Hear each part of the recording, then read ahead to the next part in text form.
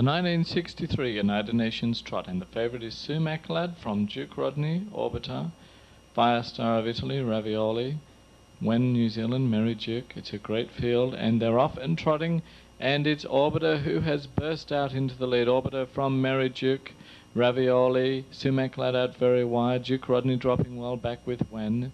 As they go out of the straight, Orbiter leading from up on the outside is Ravioli, Merry Duke on the inside, and there's Sumac Lad going with a rush, the American champion. And it's Orbiter leading from Sumac Lad up on the outside with Stanley Dancer, Merry Duke, then Ravioli, Firestar going around them 3 wide from Italy.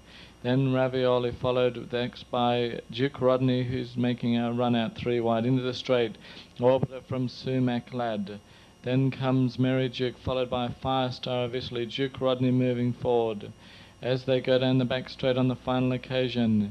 And it's Orbiter, Sumac Lad up on the outside, Merry Duke, Firestar of Italy blocked for a run there as Duke Rodney covered him up on the outside. Duke Rodney's going to have to go wide, Merry Duke making a run, but Orbiter leading from Sumac Lad.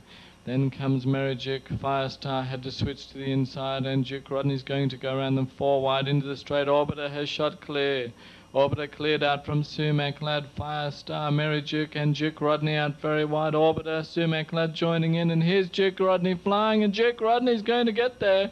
Duke Rodney from Orbiter, Sumac Lad, Firestar flew as well.